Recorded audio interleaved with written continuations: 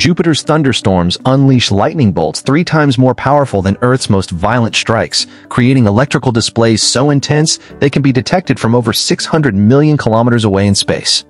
NASA's Juno spacecraft has captured spectacular images and radio signals of Jovian lightning that reveal thousands of strikes occurring constantly across the gas giant's turbulent atmosphere, with individual bolts releasing energy equivalent to 1 billion joules, enough to power a typical home for months.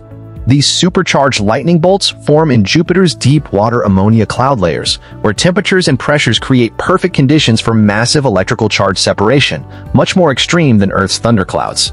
What makes Jovian lightning even stranger is its behavior. Unlike Earth, where lightning concentrates near the equator in tropical regions, Jupiter's lightning clusters near the poles due to the planet's unique atmospheric circulation patterns and stronger solar heating at higher latitudes.